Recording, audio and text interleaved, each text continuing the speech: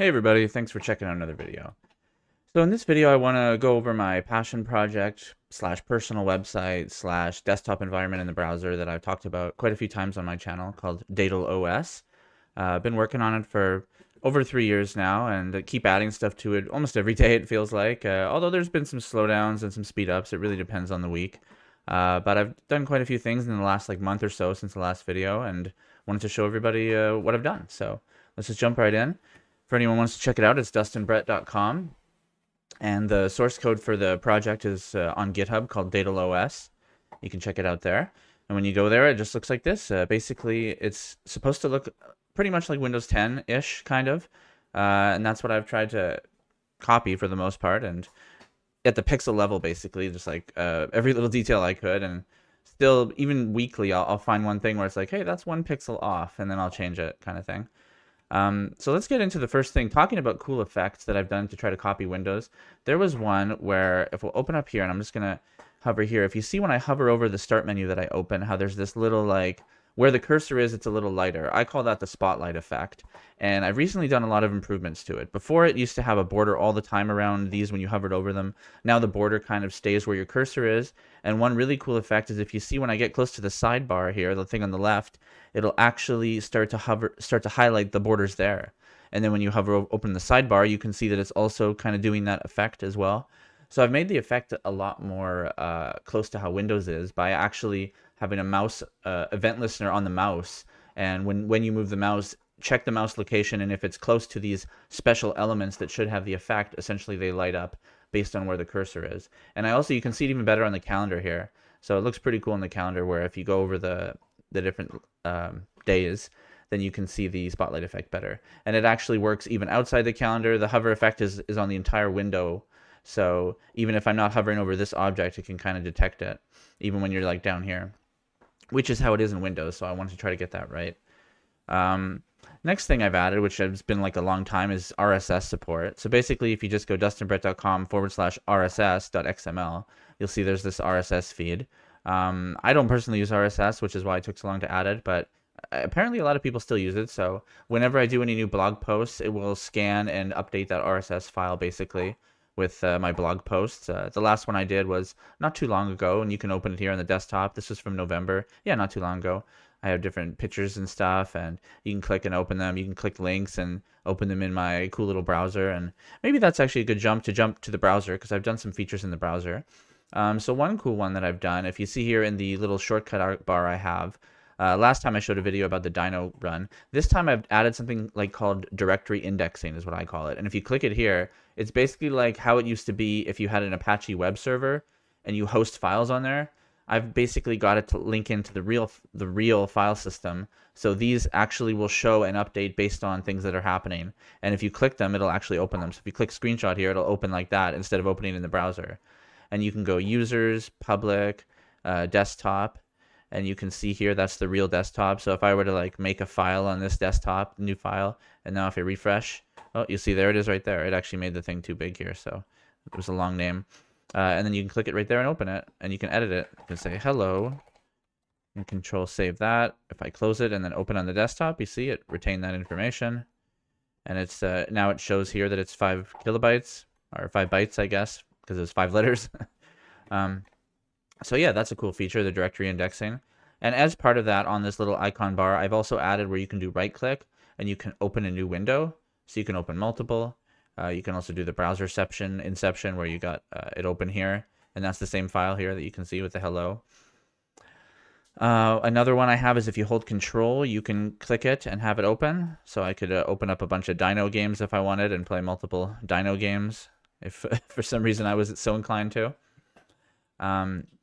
And finally, in regards to file history, now if you right click on the back or forward buttons, you'll see it'll actually keep track of the history, and you can just jump to a specific part of the history. So that's kind of how the browser works, and that's what I wanted to copy with mine. Let's do a reset here to kind of get a fresh slate and see the next feature. So the next feature I have, if you open up the video player, let's do when I was in Bollywood. Yes, I was in Bollywood, actually, in a Bollywood movie. So if you hover over the taskbar, you see now, when you hover over the item, I always had this little peek where it'll preview the video as well. And I've actually added controls too. So you can pause it and you can press play on it again.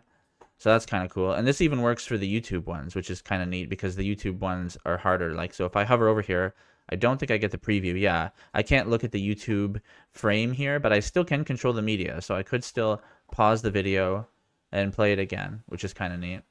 So I've added media controls there on Peak. Now going into the terminal here, if we right-click on there's a few ways to open the terminal. You could right-click on the desktop and say Open Terminal here, or you could press Shift F10 to open a terminal, or you could right-click on the Start menu and go Terminal, or you could right-click on the Start menu to go Run and type like CMD or Terminal. I have various ones for it. So once you're in the terminal, there's two things I've added recently. I already had an x86 emulator called Virtual x86, and this can do any kind of ISOs and things like that. Right now it has nothing to boot because I just open it without any any bootable devices. But if I close it here, in the terminal, if I were to launch Linux, I type, it'll actually launch in the x86 emulator a version of Linux. And this is a pretty powerful version of Linux that has internet through WebSockets, and it's even connected to the file system. So you see here, it's the same file system that I have here. So that's kind of a cool little interconnect it has. That's one piece. And then another thing I've added in the terminal as well is a JavaScript runtime called QuickJS. So you can say QJS 1+1, and it'll actually give you the answer too in a separate JavaScript engine, not connected to the browser, using something called QuickJS, which is from Bellard Labs, Fabrizio Bellard, a very cool guy that has written a lot of interesting stuff. There's the RSS feed. So that's the other feature. I don't know what you can do with that, but it's the same that I have Python too. So you can use Python or JavaScript runtimes in here that are separate from the browser, which is kind of neat.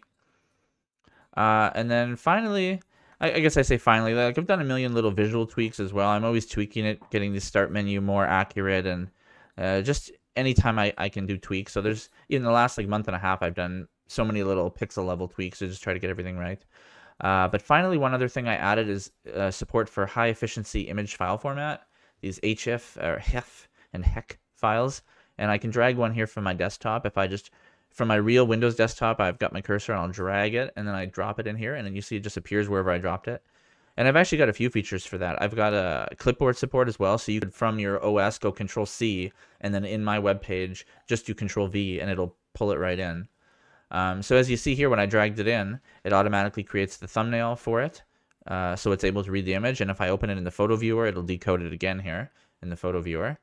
And I'm working on making this more efficient. It's a little slow. It's not running in a web worker. It did the decoding work twice, which is not necessary.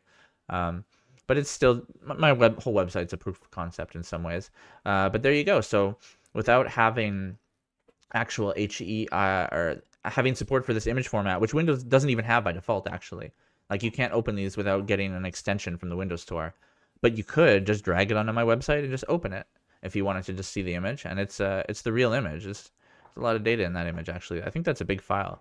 I've actually got property support here. Yeah, it's 2 megabytes. And I've got details too, where it'll actually check the information on the file. So it's able to read that this is indeed that format. So yeah, that's just a taste of what my website can do.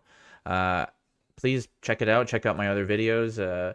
Feel free to like this video if you like it, and subscribe to my channel to support me, because I'm going to keep working on this for a long time, and I hope to keep building it and making people kind of go, wow, like this, a website can do all this. That's my hope. So whenever I get those kind of comments, I'm always like, yeah, I'm doing something right. So thanks, and see you in the next one. Bye.